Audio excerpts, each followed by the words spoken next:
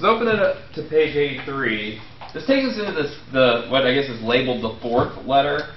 You'll notice that you have just letters 2, 4, 6, 8, the even numbers. This is because we only have her side of it. So we do have Leibniz's side, like academics do have it. They didn't print it with this. And I meant to mention this, if I didn't. Sorry. You can get a summary of what Leibniz's letters have on pages 78 and 79. The editor of this book kind of summarized them there. You might wonder, I mean, why didn't they put Leibniz's letters in here with hers? My guess, actually, is they may not have been translated into English. And so rather than trying to do a brand new translation, let's just print her side of it and give a summary. That may have been what happened here.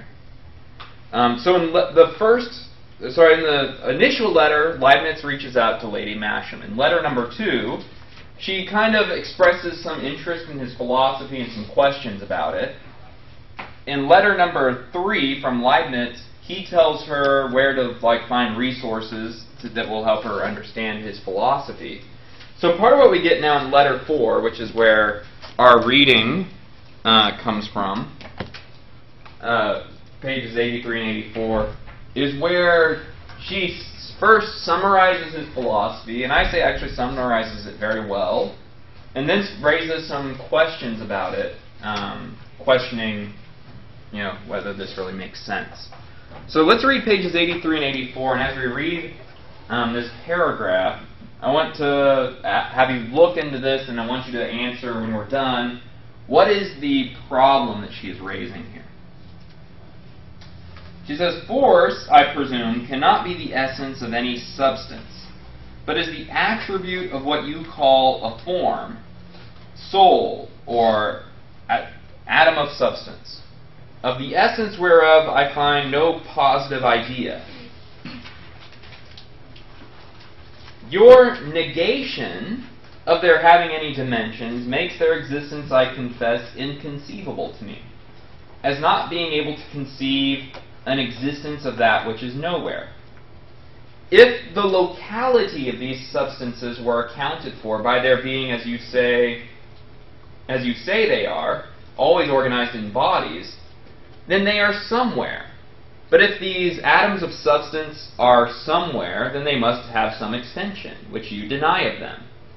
Who, I think, also place the union of the soul with its respective body in nothing else but that correspondence or conformity, whereby in virtue of a pre-established harmony. And so on about the pre-established harmony. So what was she saying about, what's the issue that she's raising about these atoms of substance? Yeah? Going against, she's going against Leibniz's kind of idea of monads, that they have no extension, and she said that they must have extension because they must be somewhere in order for them to exist at all. So they must have some kind of extension in order for them to exist at all. Yeah, she's making an argument that they've got to have some kind of extension, and this is one of the kinds of arguments she's giving. So if they're somewhere, then they're located somewhere. If they're located somewhere, then they've got to take up space. They take up space, they got extension. Yeah. That's one line of thought. Good. What's another one that she may have in here? You might see. Is she also saying that that monads themselves don't have essences, but things that we perceive do have essences, the things that exist do have essences? I don't think so. I don't know if there was any particular thing that drew that out or something that might resonate. I don't see that here. What else might be in here? Yeah? If you can't physically see something, then it can't be. Yeah, and this is at the earlier part where she's saying, I can't conceive, I can't imagine what a monad is. Can you picture one? I mean, all that we know about monads is what they're not. They're not extended. They don't have parts. They are not material, and so on. And she's like, well, you're just telling me the negation, the absence of what these things are, but you can't tell me positively what they are. What are they? What should I picture? What should I imagine when I think of a monad? So here's one way to get at this. This isn't the only way to capture what she's doing. these monads are supposed to have no extension or dimension.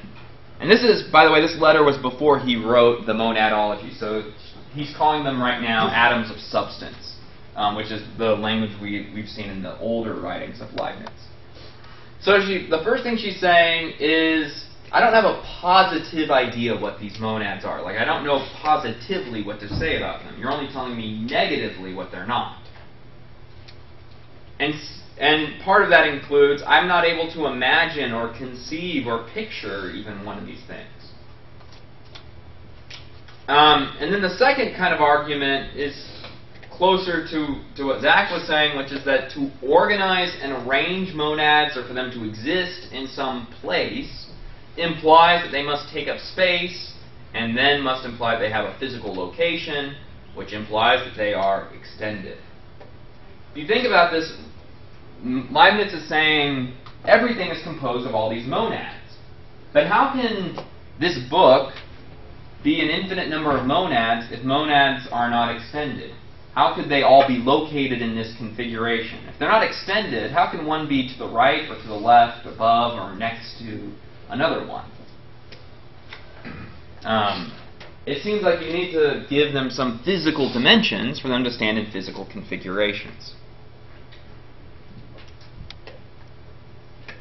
After saying that his theory of pre-established harmony is merely possible, she mentions this on page 83, Leibniz tells her that his position is the truth, because it is more perfect and a supremely, infinitely wise being would prefer to make it that way. So in the interim between these two letters, this is what takes place in like letter number 5, is Leibniz responds to her claim that where she says, your idea about pre-established harmony and these monads, or atoms of substance, is interesting. I can sort of understand how it's possibly true, but you're not saying that this is like actually the case, are you?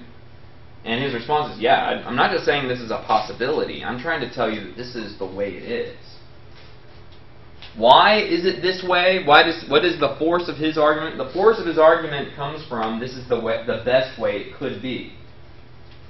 It is better for the world to be this way than any other way. And if it's better for it to be this way, then that's the way God would make it. So let's take a look at her response to this line of reasoning on page 86.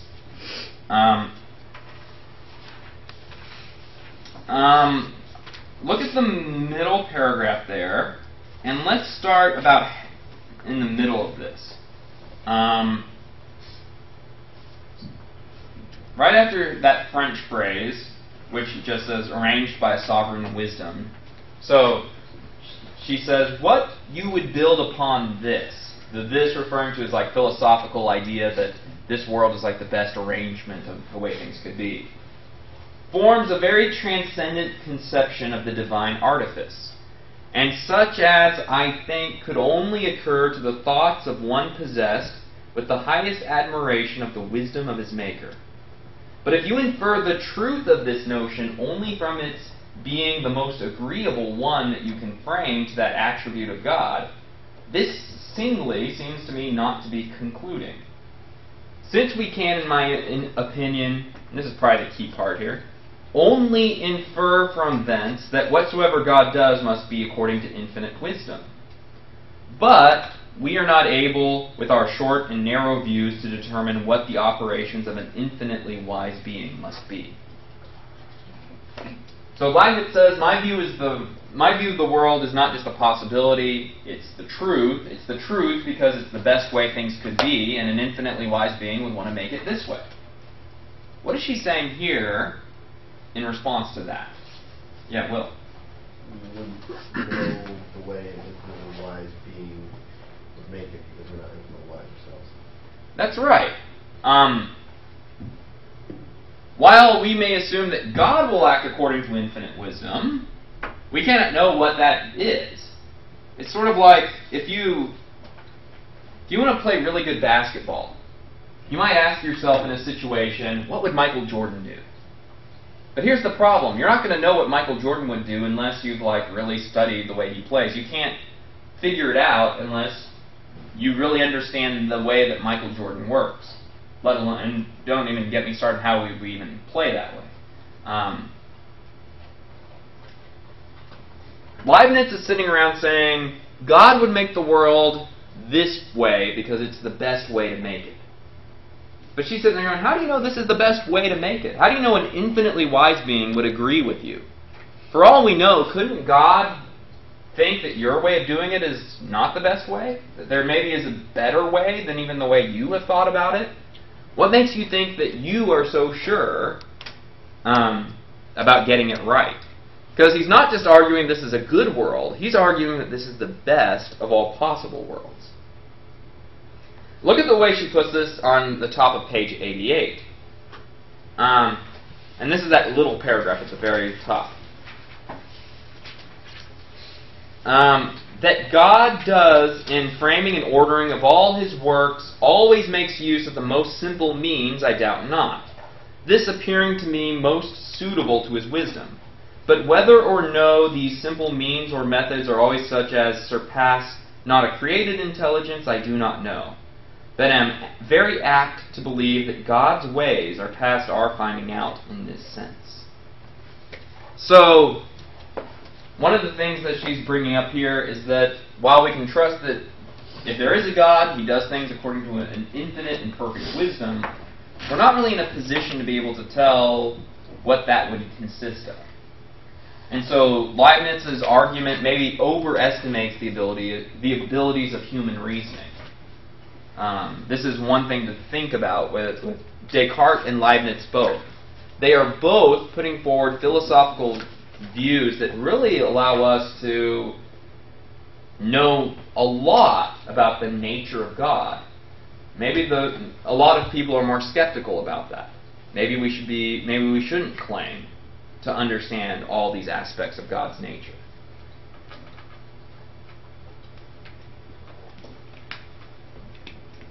Now Leibniz cautions her in the letter we don't have, saying that she should be careful not to press this skeptical line about God too far.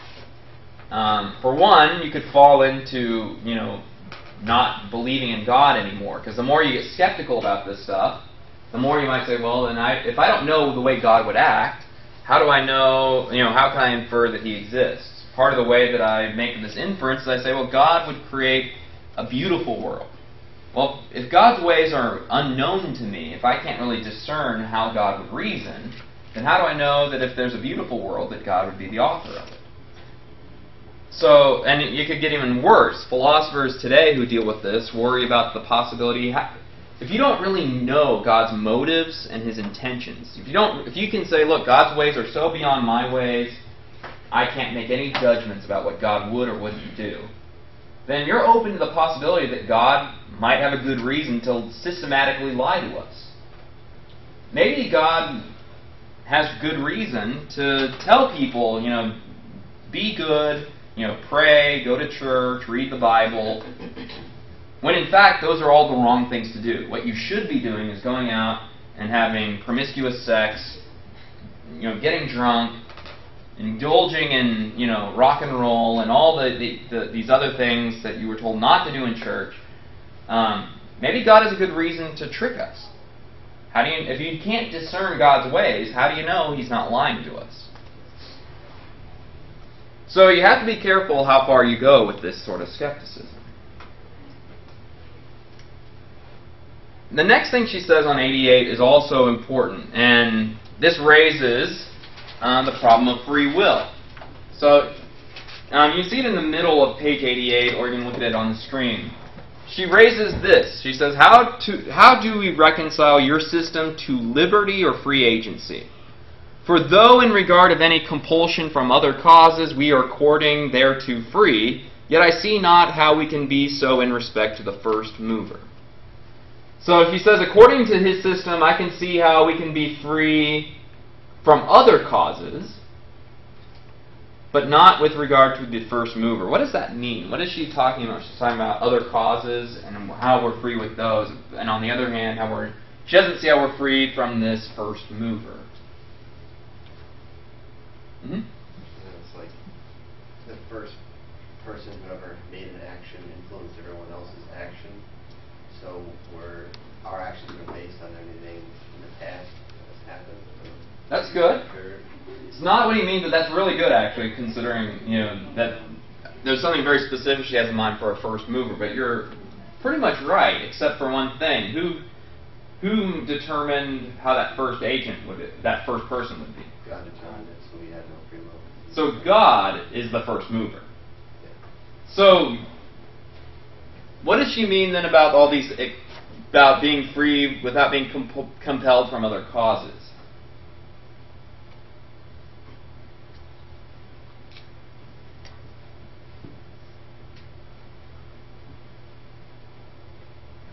I think this is just that part of Leibniz's philosophy that says nothing can cause, like no outside cause can influence another substance. So that you're free, once again, to just do whatever you want. Nothing is going to stop you from being you. Nothing is going to prevent you from fulfilling your nature. But there is a sense in which you're not free with what kind of nature you have. This is the very question that was brought up earlier in the class, which is that we want free will not only to apply to outside causes, but if God has caused us to exist with this very character, this very nature, this very essence that makes us what we are, then you're not free to change that. And so for that reason, a lot of people say, but I don't see how that gets free will on the table. And that's exactly what she's bringing up here, is that very same concern. How can we have free will if the first mover, if God made us such that we have to have this very nature that includes all of our actions, past, present, future? Now, Leibniz does not really respond to her at all on this point. He just tells her to read Locke's philosophy on free will. And I'm hoping that we'll have a chance to talk about that when we get to that in about 2 weeks. And we'll see if you think that answers this or not. Are there any questions? I know I'm skipping over quite a bit here. So are there any questions about anything up to page 89 from this reading? Page 80 to 89. These are just a couple of the highlights of some of the things that she's bringing up. As you were reading, did you have any questions about some of these passages or insights or comments that you wanted to make about this before I just blitz over it?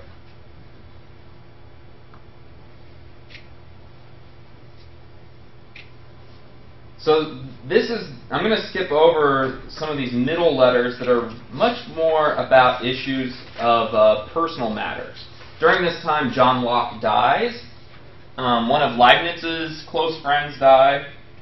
And so the two of them exchange cordial pleasantries but don't really do a lot of philosophy. So in the very last letter that we have, we return to philosophy. And this is where Leibniz asks about her father's philosophy. He's trying to kind of see where does her father's philosophy, what does it have to say that might be similar or contribute or be related to his own philosophy? This brings us into a discussion of Ralph Cudworth's view of plastic natures, what it was called. And a very famous debate that took place between these two other minor philosophers, Leclerc and Bale. Plastic nature is something that Cudworth came up with as an intermediary that is supposed to exist between the divine world and the created world. It is a kind of impersonal substance that maintains the instincts of animals, natural laws and particles and things, and the general order of the universe. People were wondering things like, why do birds always, at least in our hemisphere, why do they fly south for the winter? Or why is it that bears always know that they're supposed to hibernate? How is it that fish are able to swim in these schools? It doesn't seem like they're not smart, like they're not like reasoning. It's not like they look around and they're like, oh, it's time for us to do this, or I better do that. So one of the things Cudworth was trying to do is to say that this is part of the way that God regulates the natural world. Without God having to step in all the time and miraculously change it, or without God like implanting into them a kind of like full-blown innate knowledge. Like he was trying to avoid attributing so much reason to nature that it was like making them like us, but on the other hand, not wanting God to intervene every moment and do a miracle. So it's supposed to allow for both divine providence and interaction without falling into the occasionalism that we've talked about, where God would miraculously step in at each moment and direct the natural world. Questions about that? This is not, of course, in the reading, so this is a little bit of background to bring us into the reading.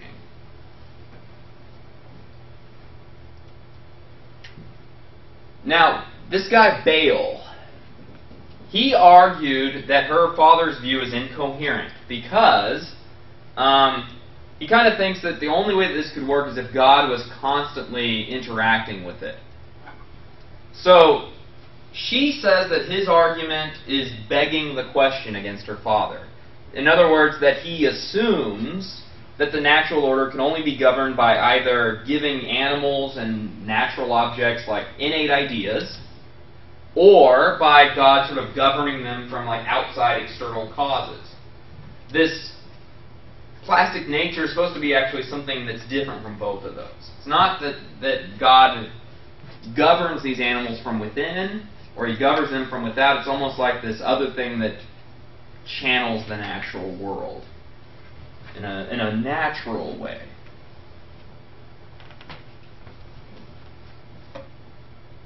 Let's take a look at another part of her father's philosophy and how this might relate. So let's take a look on page 93.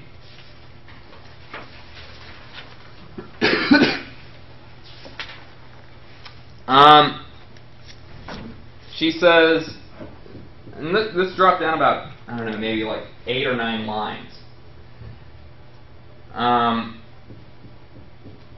She says, since my father does not therein assert, as Mr. Bayle says he does, that God has been able to give to creatures a faculty of producing excellent works, such as is the organization of plant and animals, separate from all knowledge, etc., but only a faculty of executing instrumentally his ideas or designs in the production of such excellent works, so that, according to him, there is, differently from what Mr. Bayle asserts of his hypothesis, an inseparable union betwixt the power of producing excellent works and the idea of their essence and manner of producing them.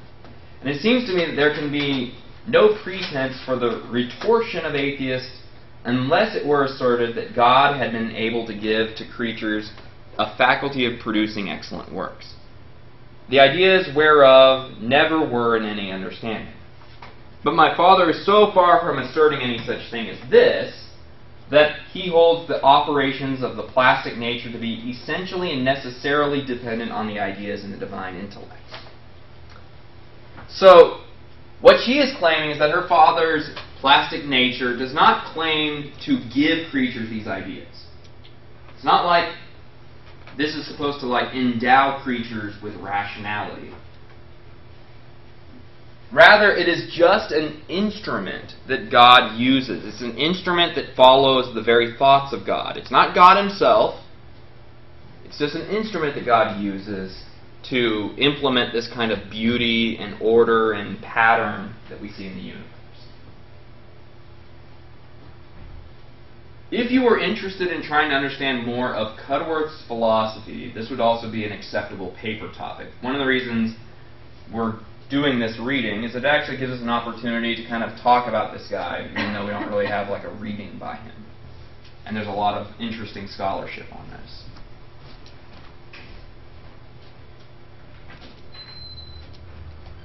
So, one thing to think about is how might this exchange on Cudworth's theory of plastic nature be related to Leibniz's philosophy?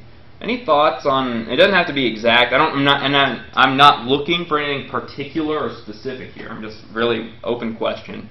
Do you see any connections at all between this idea of plastic nature and what Leibniz is saying in his philosophy?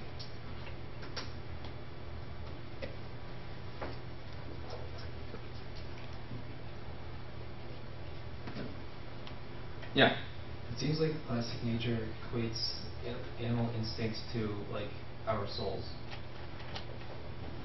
And so, how's that like Leibniz then? Because like our souls are monads and us, and monads and instincts and animals. It's definitely, so you're right, that there's definitely this commonality where it's a way to try to get this like purpose-drivenness into nature. And so for Leibniz, he does this by making the monads all be purpose-driven.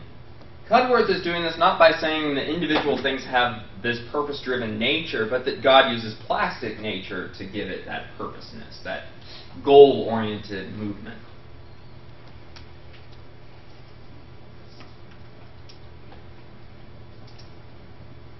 Any other thoughts on how these might be connected? That's good.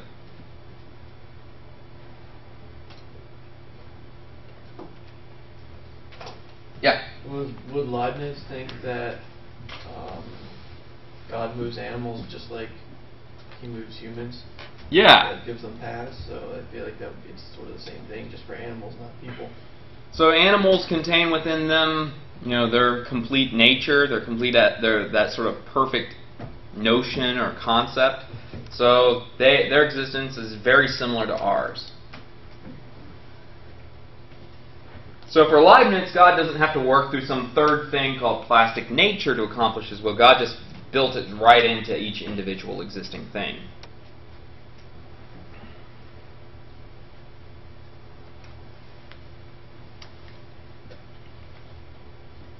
So this is what I think you should try to take away from this reading. The main thing is to think about these criticisms of monads. They are inconceivable, and it's how can you attribute structure to them if they are immaterial things? And then secondly, how she defends her father's work against this guy Bayle, and how she explains that to Leibniz, and thinking about how Leibniz might want that to be part of, would be interested in that from the perspective of his philosophy. Any final questions or thoughts about Leibniz or Lady Masham? After today, we are all done with Leibniz, so this is your last chance.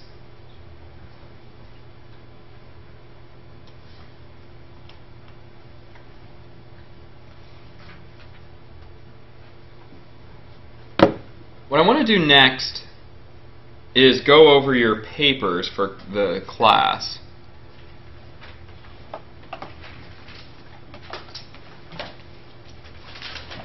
So on Moodle, you can bring up this document. This document, the cover page, I should say, I want your very first page to look just like this in a way. This very top line in all capital letters, I want that to be the title of what you title your paper. You need to have, if you can, get these little horizontal lines in there. Say, an article review presented to Dr. DePoe, Marywood University, in partial fulfillment of the requirements for course Phil 303-01. By your name, date submitted, alright?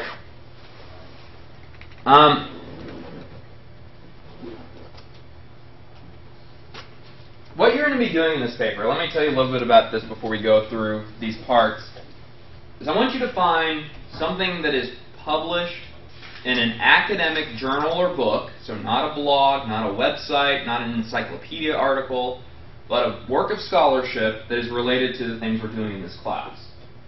I can assure you, because I ordered a good number of books in our library, that you can find in our library a number of things that would be perfect for this. And all I want you to do is to find one article. I'm not asking you to do research and dig up like 5, 10, 15 different sources. Find one good article.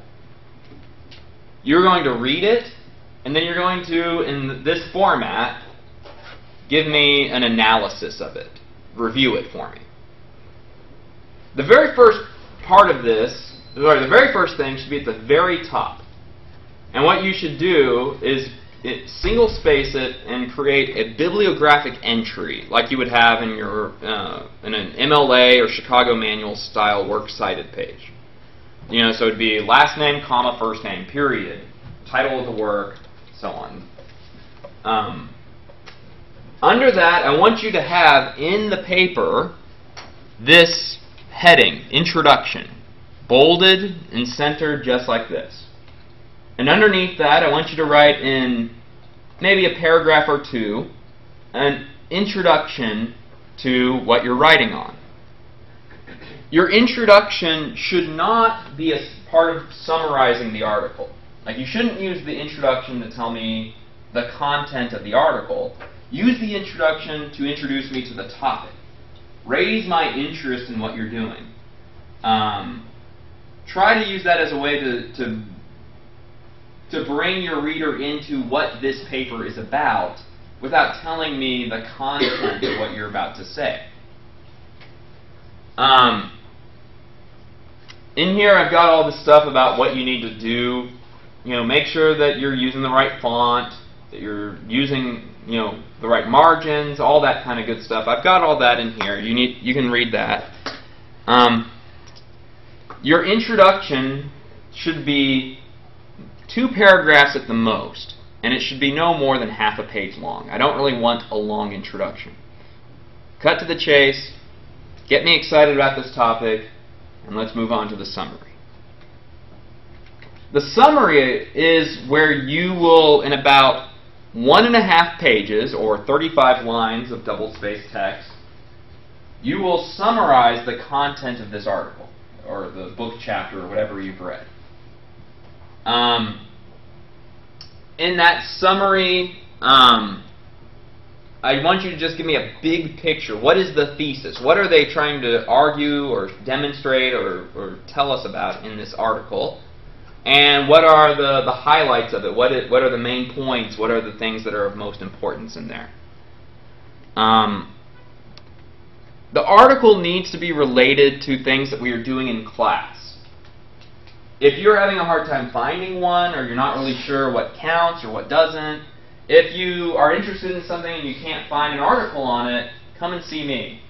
So if you wanted to write about what does Leibniz think about, you know, animal consciousness or something, we could probably find an article on that. If you're interested in how does Descartes, you know, explain the mind-body interaction, you find an article on that. If you wanted to write a piece about whether Descartes' philosophy is feminist or if it's contrary to feminism, you can find articles on that. If you want to write a piece on how the mind-body interaction works with Leibniz, or doesn't work, put that, we could find an article on that. We can find articles on any of the things that we're covering in this class.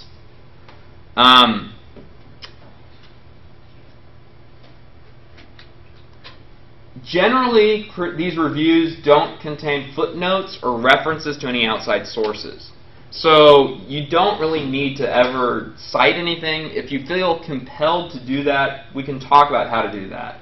But I don't really want you to, I don't want to make this into a major research project. So after doing 1.5 pages of summary, the main part of your paper is the critical evaluation. This is the part of the paper where you will tell me your positive and negative appraisal of the thing you've read. And by this, I don't mean what you liked about it and didn't like about it, what you enjoyed, what you thought was boring. That's not what this is about. This is about the strength of the article. Did it succeed in establishing the points it was trying to make? Or did it fail?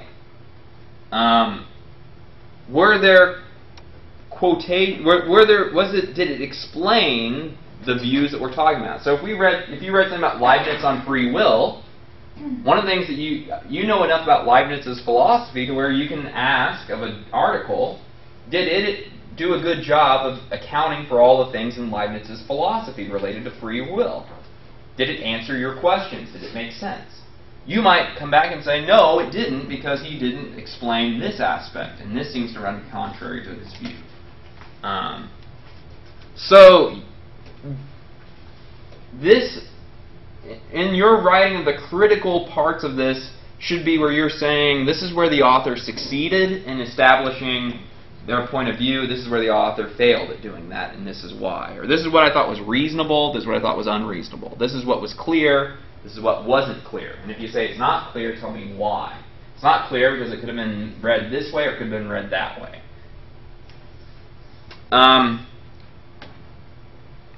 You need to have the critical review part of this to be 4 complete pages.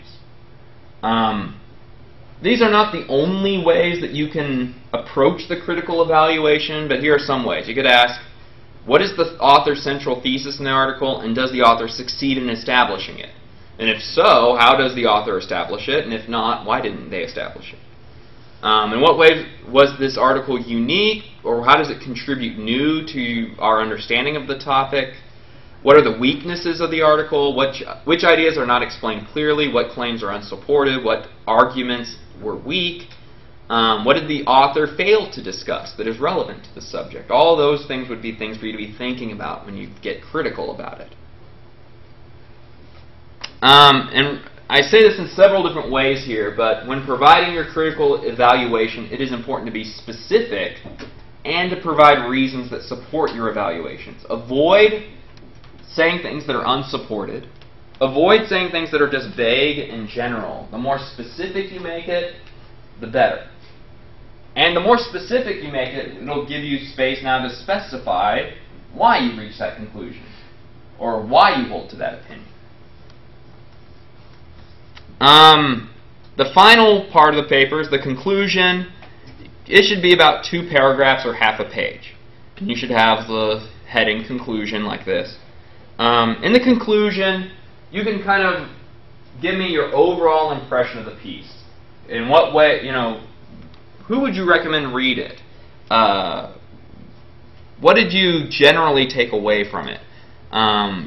Do you think that people who are interested in those topics, would you recommend that they look at this piece to pursue those interests? What is the overall value you would put to this piece of scholarship? Make sure you proofread this, that you edit it, that you revise it. I would not recommend trying to write this the night before it's due. If you have a topic you're already interested in, I'd say, why don't you get started? Start looking around, seeing if you can find something that satisfies your interest. You could write something like this up in a couple weeks. You could look it over, revise it, clean it up. I would recommend doing this in steps rather than trying to do it all in one sitting.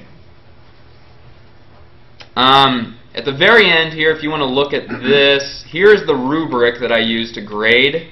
To grade it, you'll notice that over here on this side is the weighting. The critical evaluation is weighted the most. It's worth 30% of the overall rubric. Everything else just gets a 10% weighting.